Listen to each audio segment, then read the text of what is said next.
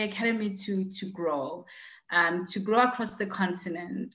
I would love for the academy to be a unifier through transformation of minds. I think at the moment there is a narrative that is, making us see each other, Africans, as not one, and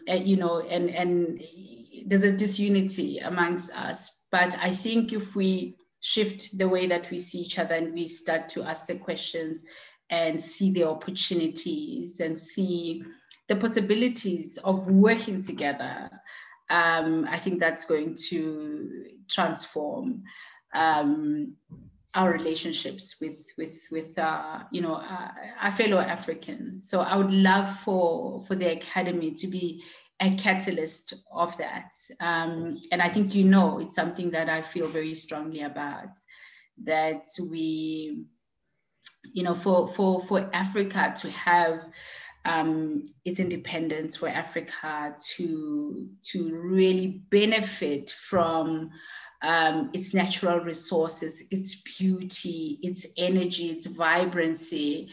I mean, I think about my grandmother. It doesn't get more African than that, all of those things that we have, we kind of missing them because we're constantly focusing on the wrong things. So my contribution to the African story really would be that we start to see each other differently. We start to create ecosystems of empowerment, of peer-to-peer mentorship, growing and transforming lives, because it's become urgent now that we need to change the state of Africa.